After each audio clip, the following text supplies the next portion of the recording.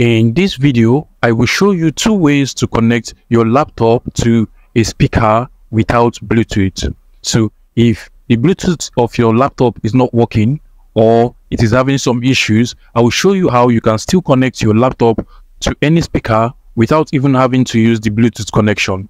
In the first method, we will be using an aux cable, and this is basically what an aux cable is. It has a headphone jack in one end and another headphone jack in another end. And in the second method, we will be using an RCA cable to an aux cable. Now, for the first method, you want to go ahead and look for the headphone jack on your laptop.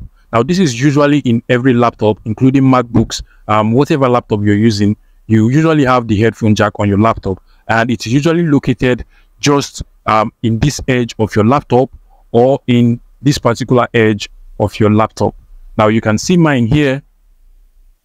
So what I just have to do is to connect one end of the headphone jack to the laptop like so.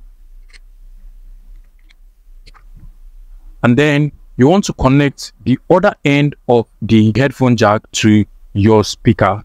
So you can just come over to your speaker. So just go ahead and plug it to the headphone jack on your speaker and you should be working fine. Now you will notice in my laptop over here, there is actually no headphone jack, but you will have this big aux input over here. So what you just want to do is to get an aux adapter like this one. That is for those that have this kind of inputs over here. Just get an adapter like this one over here, and you want to go ahead and plug in this headphone jack to the adapter like so.